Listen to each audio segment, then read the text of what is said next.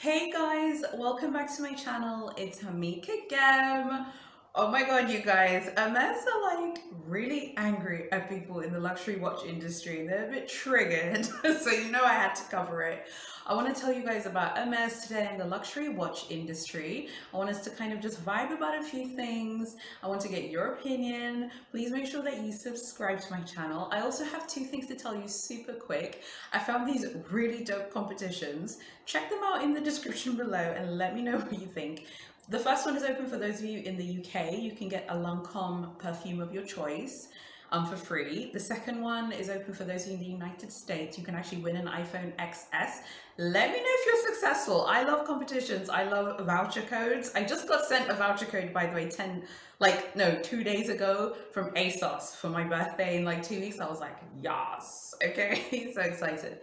Try them out in the description below and let me know what you think. OMG. So basically, Hermes, the CEO of the watch unit at Hermes is called Laurent Daudet, that's his name. And he did an interview with cppluxury.com, which is this like niche luxury website. It's for people who work in the luxury industry, but it's definitely skewed more towards Europe.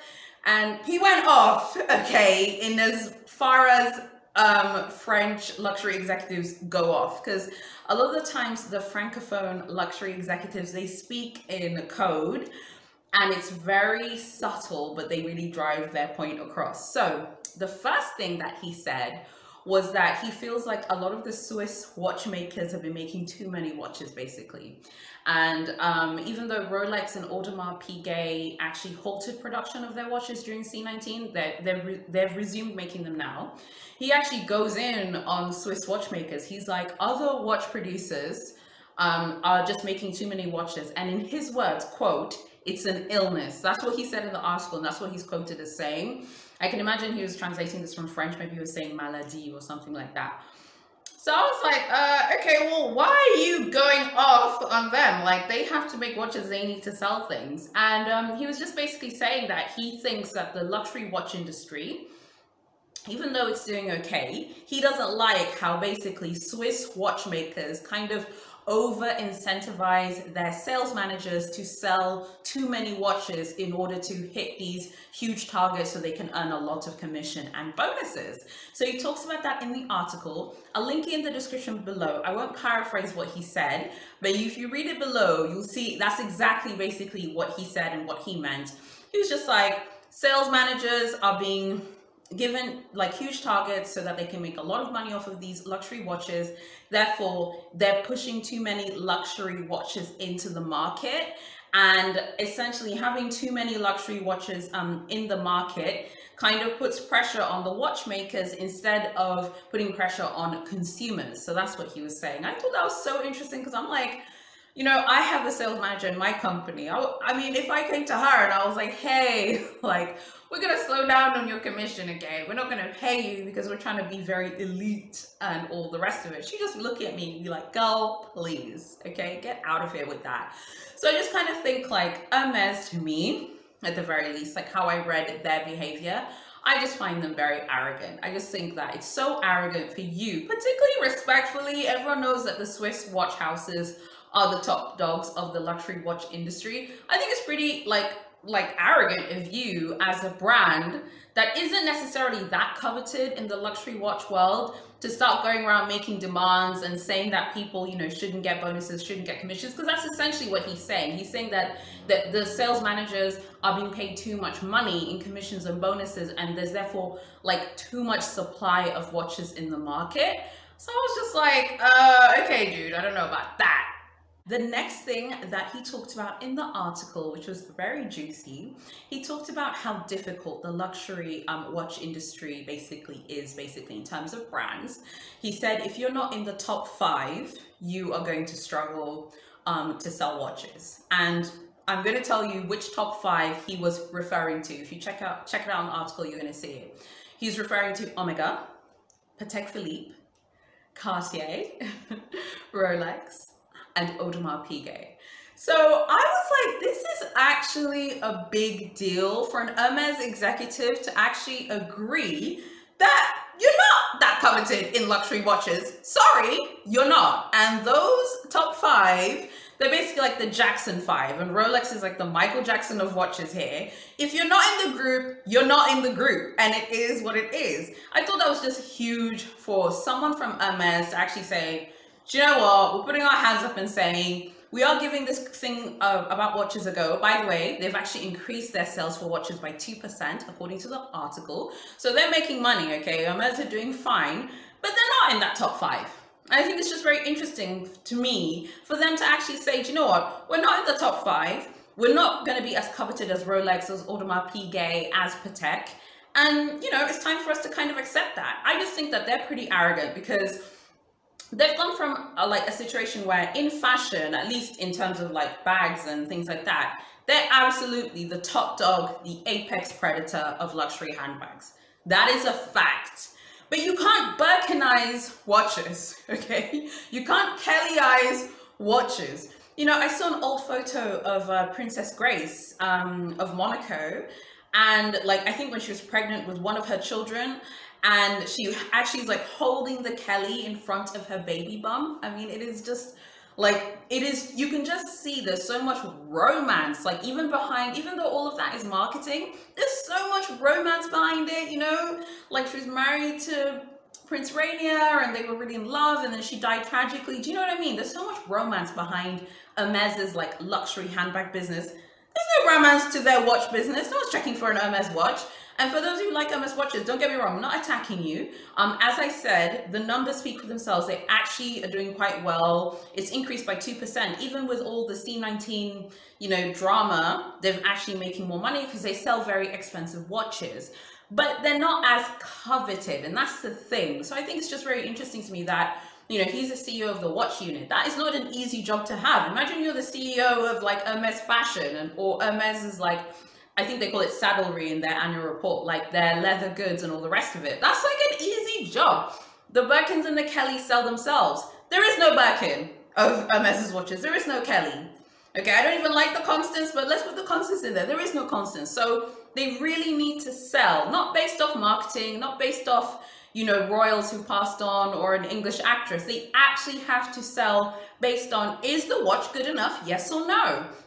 And I think that for them, you know, for him to actually just say, hey, you know what, we're not in the top 5. We're not in the top 5 and we need to accept that. I do think that's like a very interesting thing, basically, that they're admitting. In terms of right now, the luxury watch industry is very, you know, it's been rough for them because essentially what C19 has done is it has pushed a lot of watches onto the secondary market. And from what I've been reading, and I also just lurked on the watches like subreddit, is, you know, just to see what watch enthusiasts are saying. A lot of people have been selling their watches, a lot of men specifically have been selling their watches during C19, like looking for those like deals in order to like sell their watches in order to make extra money, or also trying to get vintage pieces.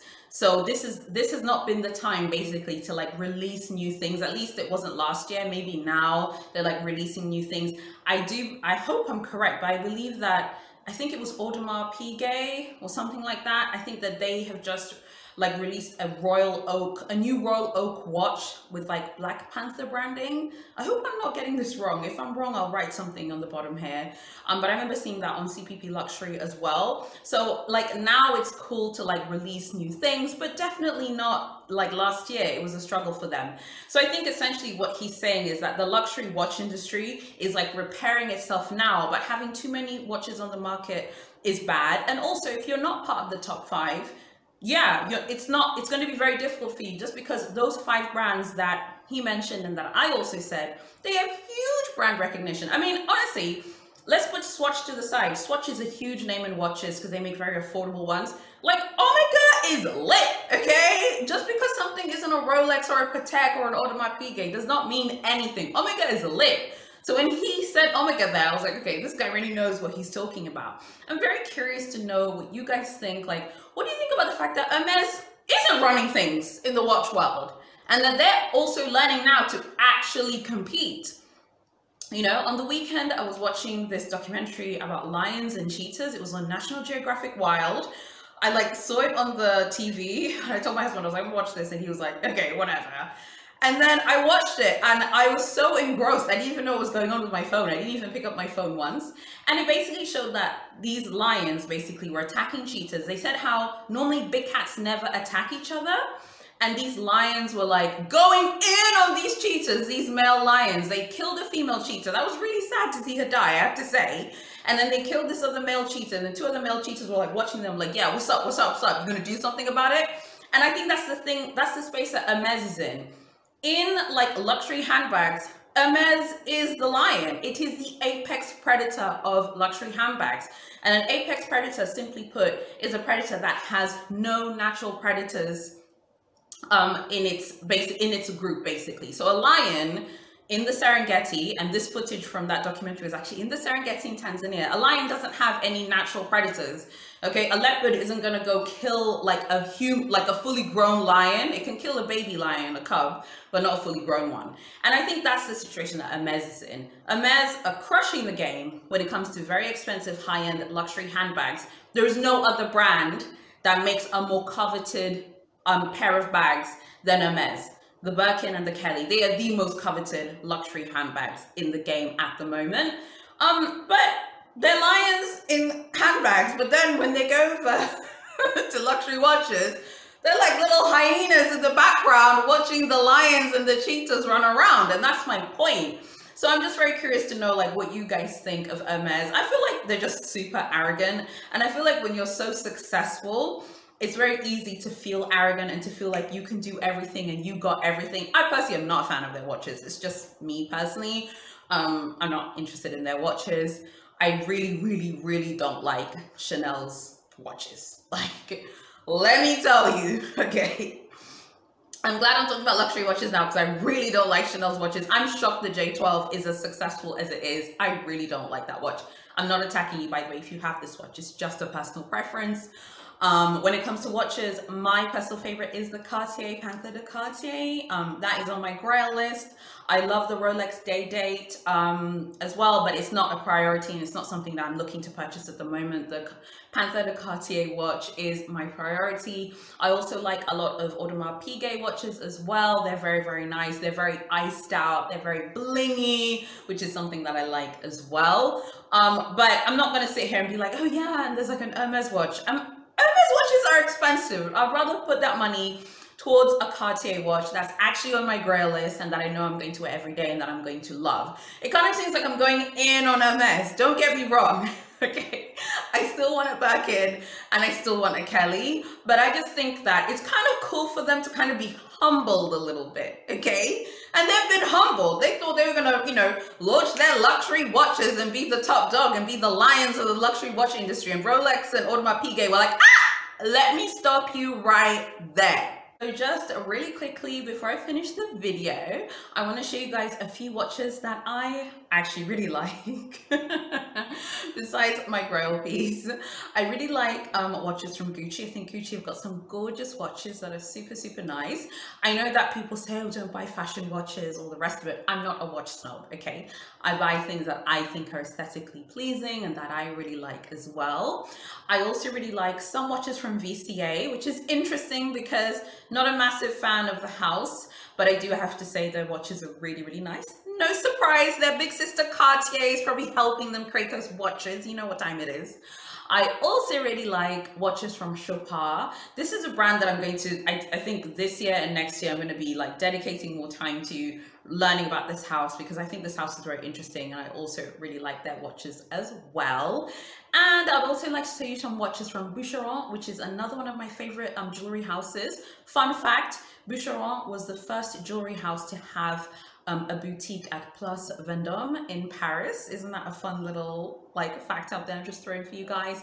I also love their watches. I think they're very sleek. They're horrifically expensive, but absolutely gorgeous. I need to know what you guys think about this whole Hermes versus the luxury watch industry. Hermes executive trying to check other watchmakers, okay, from Switzerland. Let me know what you think in the comments. If you like my videos, please make sure you like and subscribe and hit the bell so you don't miss any of my future videos. I'm really enjoying making these videos. They're so fun. My husband, just one of my previous videos, I want to say thank you to everyone who supported it. That was like my most successful video ever. My husband was like, whoa, there's so many people commenting on your channel. This is lit.